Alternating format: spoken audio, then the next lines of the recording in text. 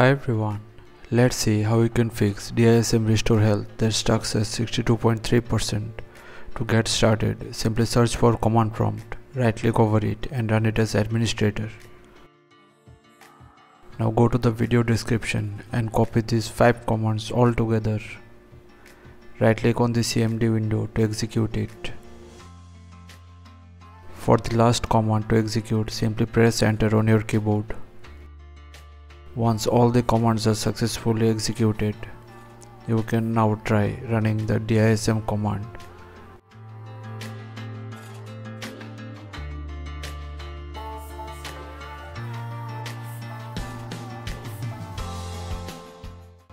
It may seem again at 62.3% that the process is stuck, but don't worry, it will work for sure.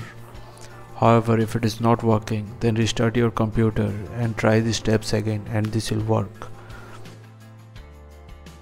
So thanks for watching. Please feel free to subscribe and support the channel if you found the content helpful.